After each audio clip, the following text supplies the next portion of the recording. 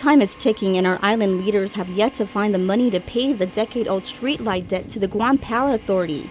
In a News Talk K57 interview with Guam's public auditor, Doris Flores Brooks, the auditor said the government once had the funds to pay for the streetlights, but the administration used the extra money rendered from registration fees to pay maintenance and payroll of the highway division instead of the streetlight debt. Or the increase that we got from the highway registration fees did not go to pay streetlights, but instead went to increase the payroll and operations of the Territorial Highway Maintenance Fund. There doesn't seem to be any consensus emerging from the two branches. CCU Chair Simon Sanchez says GPA will still move forward with disconnection throughout the island if the debt is not paid by the end of the month, leaving Guam in the dark with the increased power rates and the lingering streetlight debt. We will stay the course. Unless we change our mind tomorrow at the request of the mayors, disconnections are going to continue.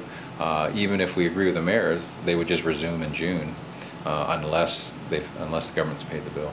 According to GPA spokesperson Art Perez, as of Friday, 300 streetlights have been taken down as a result of the unpaid debt.